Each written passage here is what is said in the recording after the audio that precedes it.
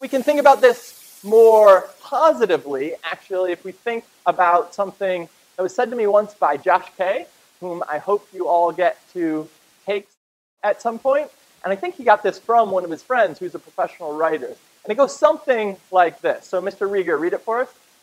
It can really help your career if you know your way around a sentence. Just think about the value you could add to any organization if you know how to be good with words.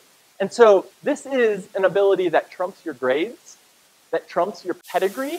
It trumps a lot of things that in your mind may think like this is out of my control. This is something that's in your control. That's why we want to invest a lot of time in. And to illustrate just how important and just how valuable this kind of investment can be, we can stick with Josh Kay and pose this hypothetical.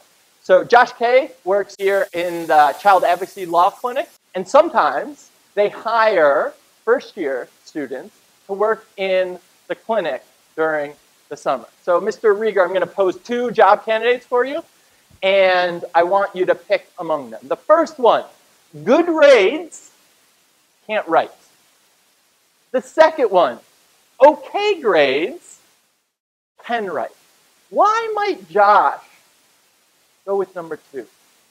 Because taking law school exams is not really going to help the children. Exactly. He's not hiring you to get grades. That's not part of the agenda of the Child Advocacy Clinic. We don't really value, or we are not really helped out by grades when we're representing clients. And particularly with Josh, he's got a JD and a PhD. He's got enough grades. He's had grades all his life, surplus of grades with this guy. What he needs is somebody who can draft motions, who can draft complaints, who can write emails to clients that they can actually understand. And so we could focus on even more, less about the grades and more of, he doesn't want to rewrite your stuff. What do I mean by that, Mr. Rieger?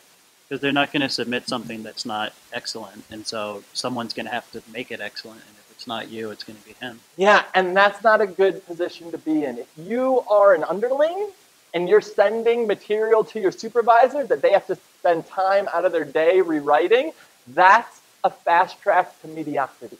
If you want to be mediocre in your life, here's a good formula. Hand in bad work.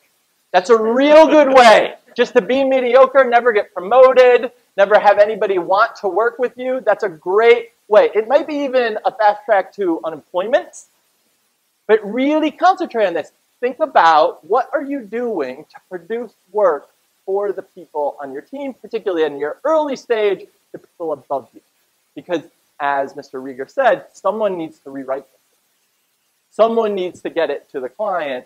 And if it's taking time out of Josh's day, that means he's taking time out of his other obligations and endeavors.